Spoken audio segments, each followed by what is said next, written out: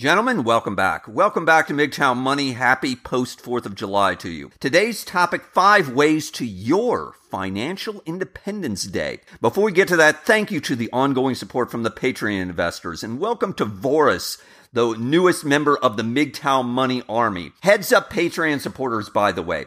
I sent you out a couple of messages, one of which has an idea that'll put $200 right in your pocket, sitting right on your couch. Very easy. You don't have to talk to anyone. The second idea had some ways to save some money through Amazon.com, through any purchases you might make, as well as an idea that if you've made some airplane flights over the past 15 years or so, you might be able to get some money back on that. So again, Patreon supporters, check your email. Men, see the video description today. Become a Patreon supporter of this channel. Today's topic, 5 ways to your financial independence. You know, it's one day past July the 4th, of course. July 4th, 1776, 56 men only, signed, publicly declared their independence from the British Crown. Many of these men were in their 20s and 30s. What were they doing, men? They were declaring their independence. They were saying, we are free men. We are walking away.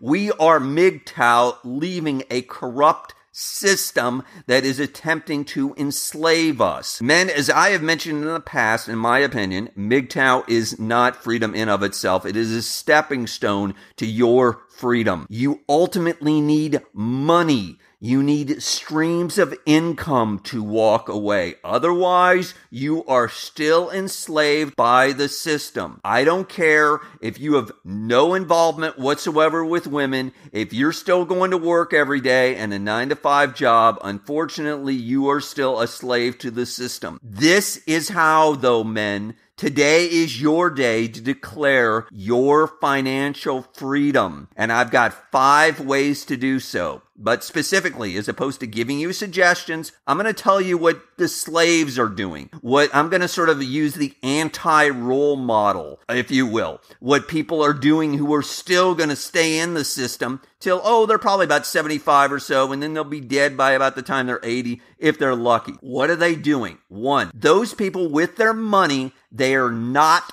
tracking their spending. In other words, they're just spending money day to day, not thinking about it, and all of a sudden one day they're like, hey, what happened to all my money? Where did it all go? And they have no idea. They're not tracking their spending. This is a very serious error, men. I've mentioned this numerous times in the past. I don't care what mechanism you use. You need to be tracking your spending, every penny, every centavo, every kiat, whatever currency you're using. You need to be tracking your spending on a daily basis because you want to be looking for areas that you can reduce, if not even eliminate. You need to be tracking your spending. Very simple idea. You can do this starting today. 2, poor people that are still in the system, spend money impulsively. They don't even think about it, whether it be small purchases, a cup of coffee, a fast food, or buy a big house, buy a car,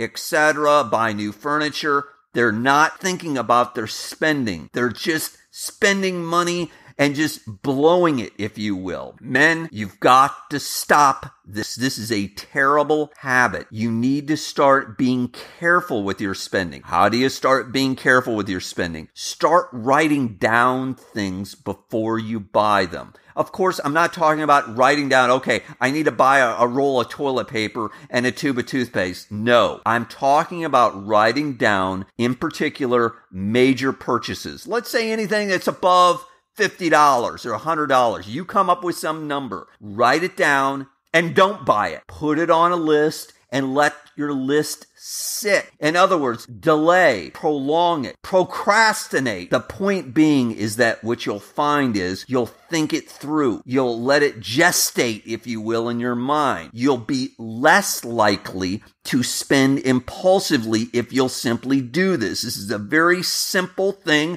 Again, you can start doing today. 3, poor people that are stuck in the system and they're never going to get out, accumulate bad debt. And I emphasize bad debt. Now, of course, I do not encourage anyone to take on any form of debt. I highly discourage most people that have any form of debt.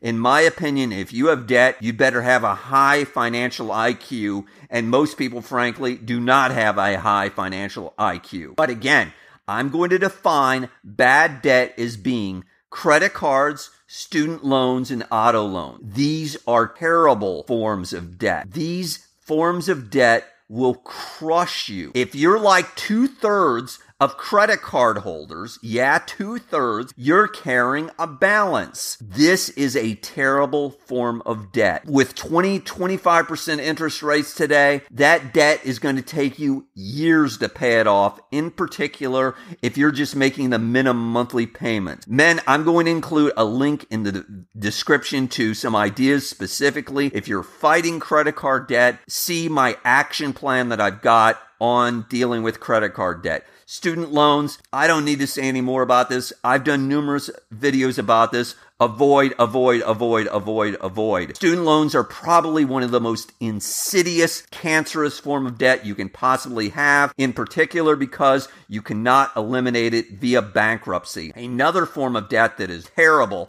that it's getting worse and worse, and now is over $1 trillion, of course, is auto loans. An average auto loan today is 72 months, 6 years. Men, when you're taking on an auto loan, you're borrowing for a liability. In other words, you're borrowing money to buy something that will guarantee fall in value. It's going to decline in value. Again, poor people take on lots of bad debt. Don't be a poor person. 4, laziness. Poor people are really, really lazy. Now, let me be clear. I'm lazy too. I love sitting around doing nothing. However, I can also tell you though, most of the days, you know what I'm doing? I'm hustling for extra money. When I say hustling for extra money, whether that be earning money or saving money. Because remember, men, saving $1 is $1 earned. So my point being is that whether you're hustling to earn an extra dollar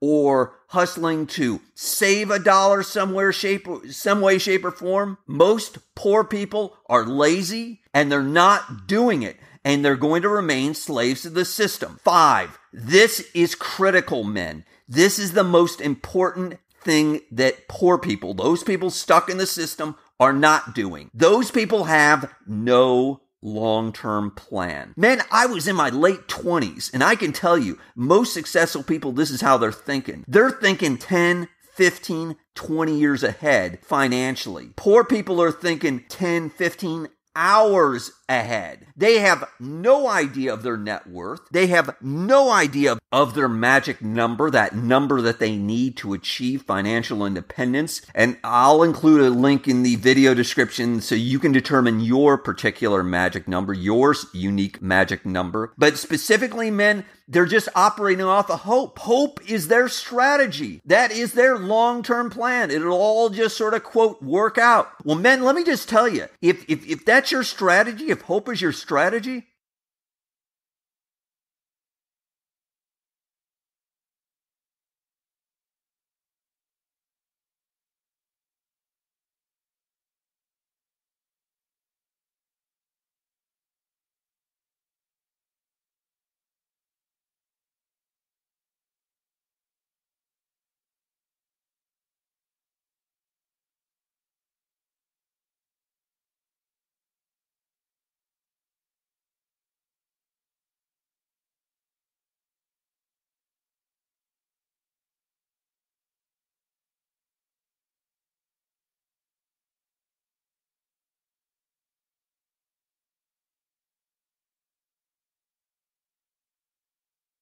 if all you've got is hope, you're a dope. Men, as I've mentioned in the past, don't try to predict the future. Prepare for it. Plan for it. Now, let me quickly summarize what you should be doing. Here's your action steps for your financial independence that you're going to be declaring today. Let me give it to you very specifically. 1, you, of course, are tracking all your spending every single day. 2, you're going to stop spending impulsively. You're going to start writing things down. In particular, when it's a major sort of expense, you're going to write it down and attempt to delay it, procrastinate on it, etc. 3, You're going to stay away from the three, in particular, bad forms of debt, being credit cards, student loans, and auto loans. Stay away from them. Avoid them. Very specific and easy to do. 4, you're going to stop being lazy. Hustling, whether it be hustling for extra money or whether it be looking to save money. I've done numerous videos about ways that you can earn extra money as well as ways that you can save money.